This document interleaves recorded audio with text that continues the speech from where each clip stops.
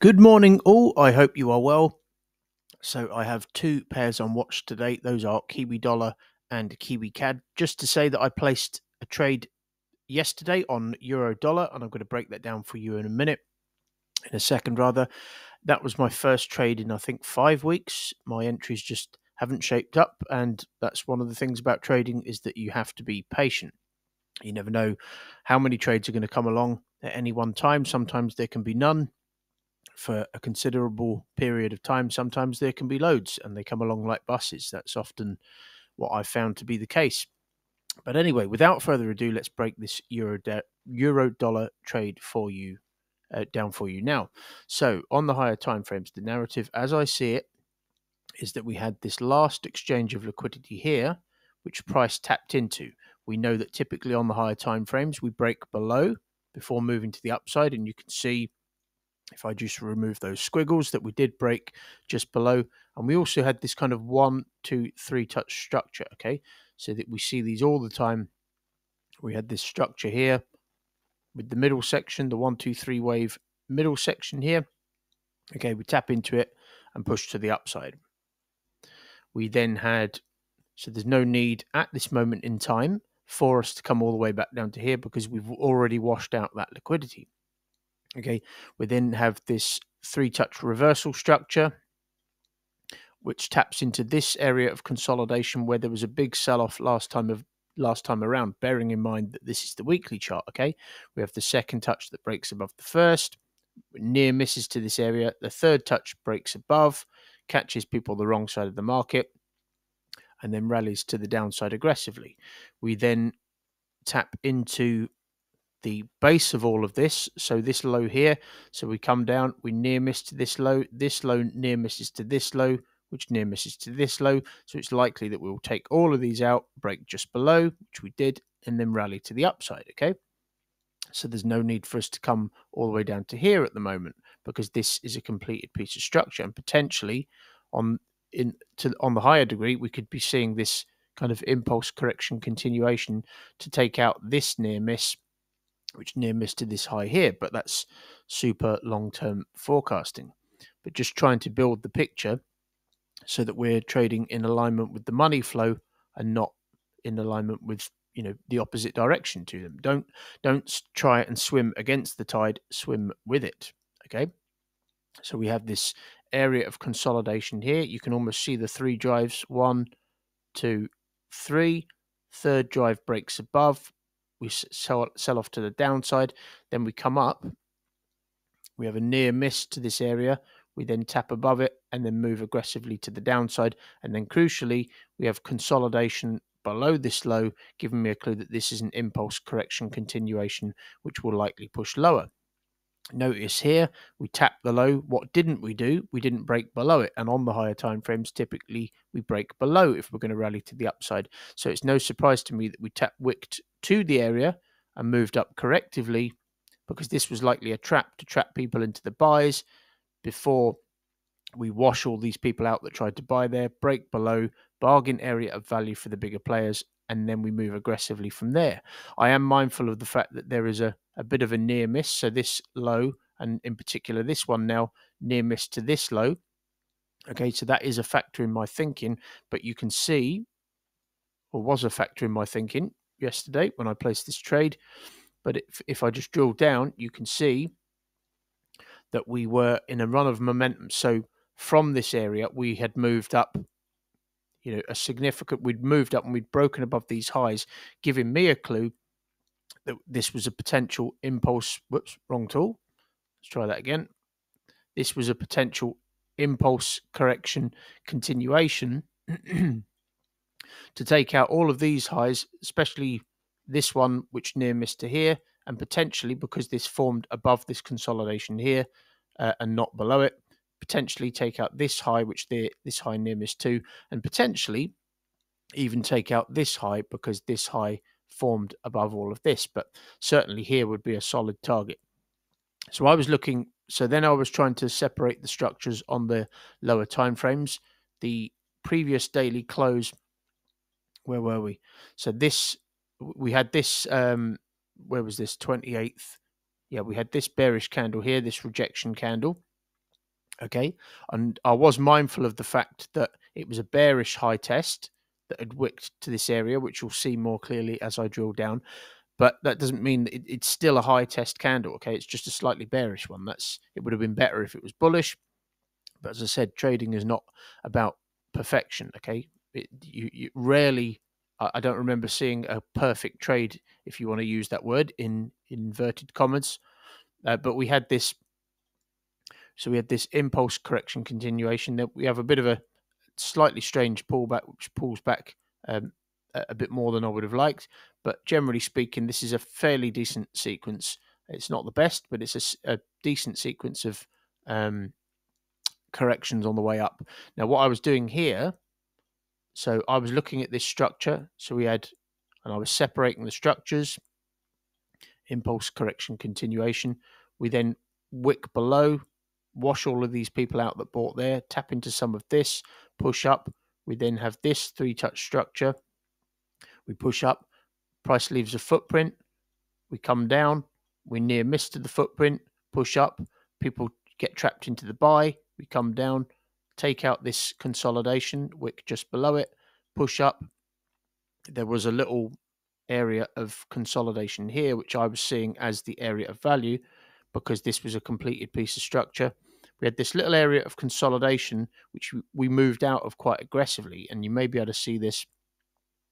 Yeah. Whoops. Let's try that again. So if we just drill down, you can see that there's an area of consolidation here, which actually happens to be a 3-touch structure. Okay, which was the causation of this aggressive move to the upside rather.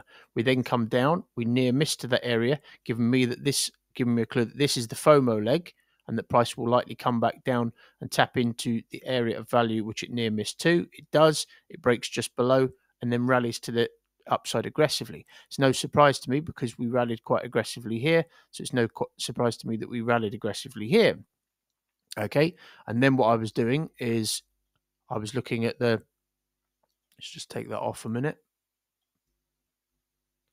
Okay, so if we just zoom out to the 4-hour, you can see we had a very strong 4-hour from that low.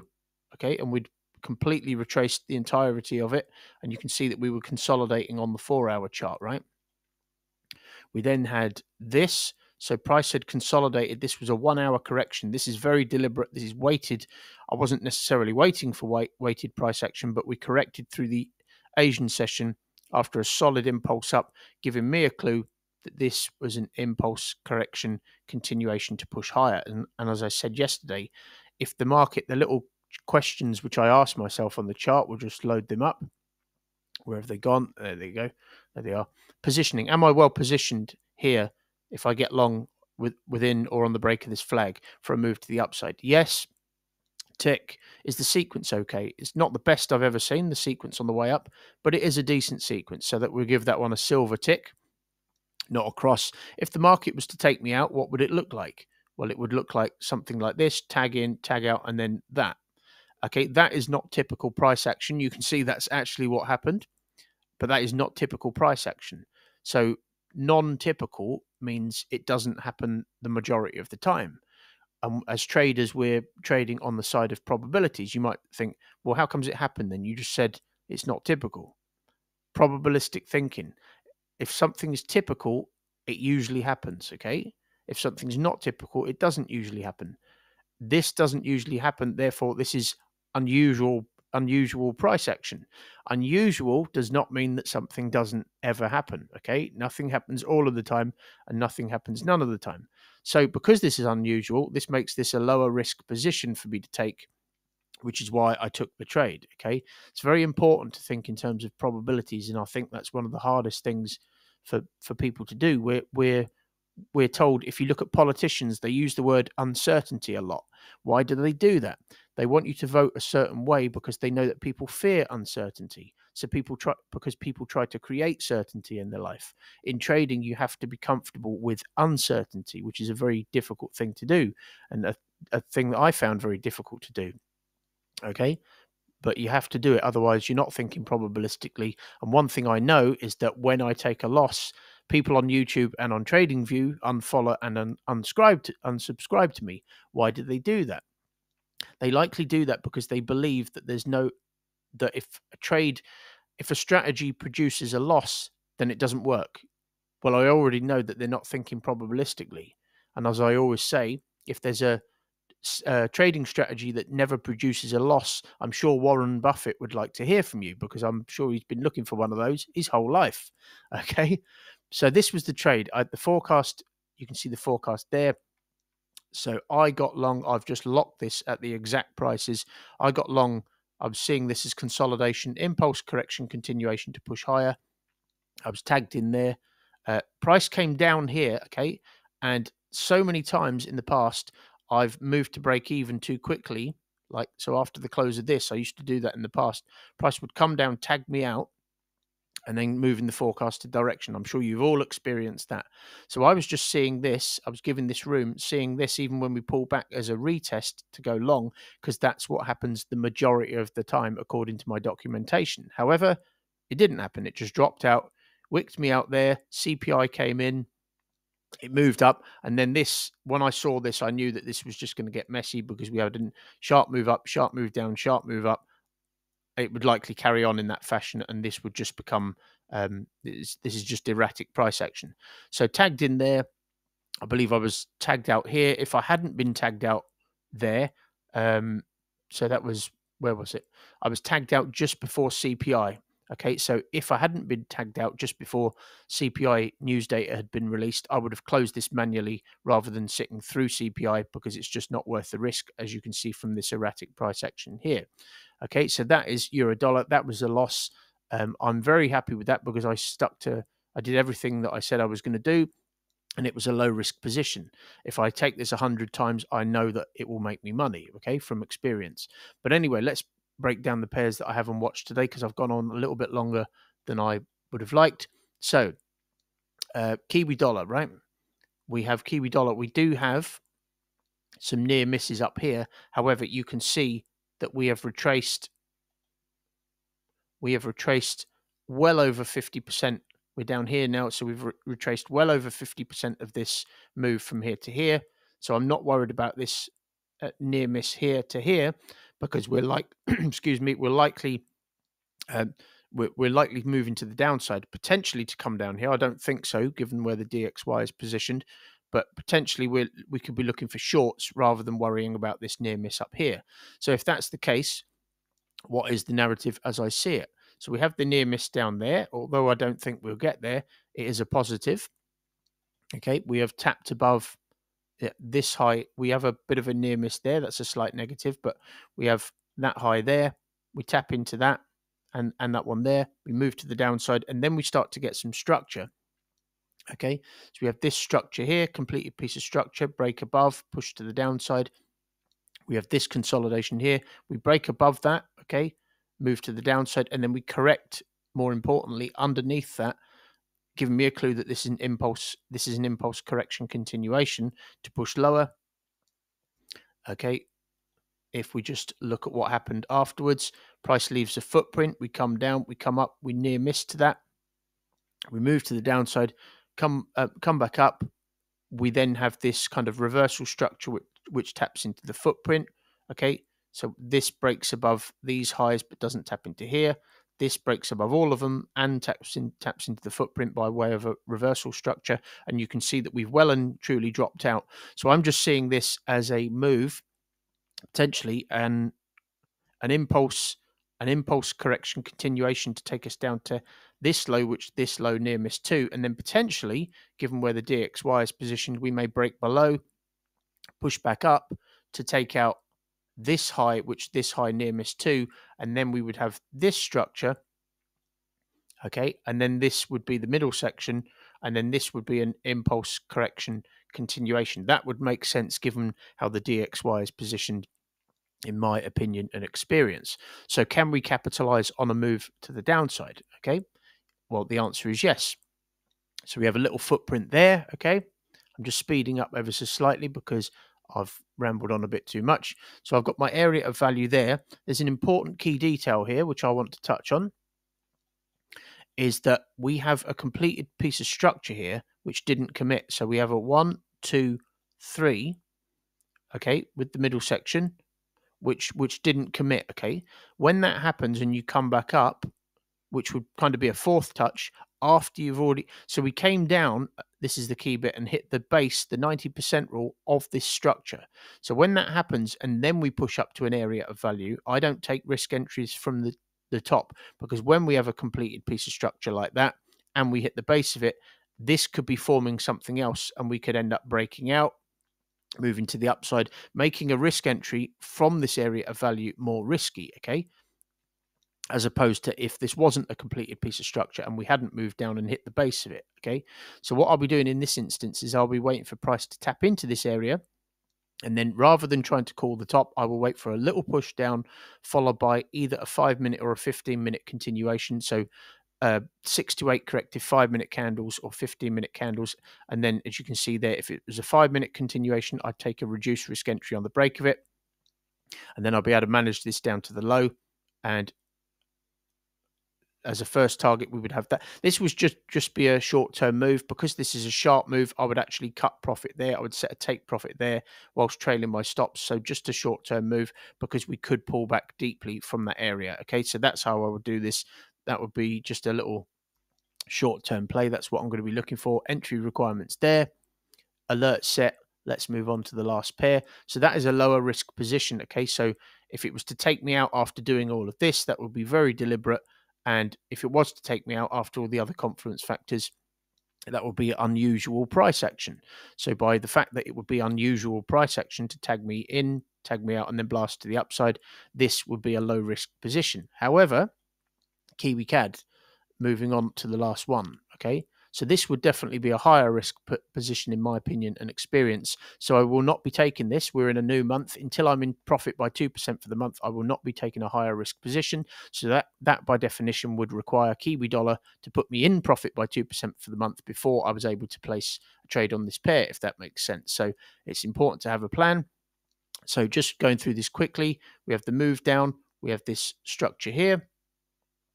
We have this, the base of this structure here. We tap into that here, and we move up aggressively, which is no surprise to me because volume was built there. Okay.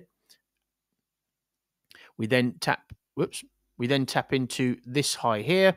We move down correctively. We scoot back up. We have a near miss to high. That is one of the reasons this makes this higher risk. However, I do like, the key one is this one here, is that we have a near miss to here as well, and a near miss to here, and another one, but we are trading below here, this high here. Okay, so what I'm looking for in this instance, I will be taking a risk entry from here if it was to shape up and I was in profit by 2% for the month. However, if this was to tag me in and tag me out, that wouldn't be unusual price action, because that we would then have this structure. Okay, that would not look unusual.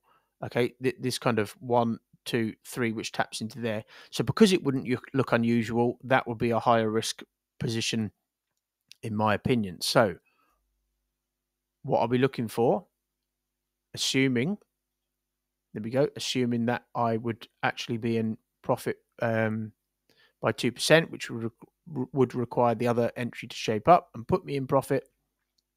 In this instance, because we don't have a completed piece of structure, and this actually just looks like the middle section to push back up, so an impulse correction continuation, I will be taking a risk entry from the top here, all other things considered, and then I'll be able to manage it down to this low for the as a first target, assuming we did actually push down from there. One of the reasons that this is slightly higher risk as well, if you just look at the sequence, that's not typical to start a move to the downside, and then we could be playing a move all the way down to these areas here. Okay, and I would use the management tool, so I would cut this at the 90% area as well. So although the profit potential is bigger on this one, potentially, according to what I've drawn on, it's not about profit, it's about the risk parameters, and this would be a higher risk position. Anyway, I hope you've enjoyed this video. Hope you've understood the thought process, and I hope it has provided you with some value. Have a great day, have a great weekend, and I will see you again in the next video. Thank you very much for watching.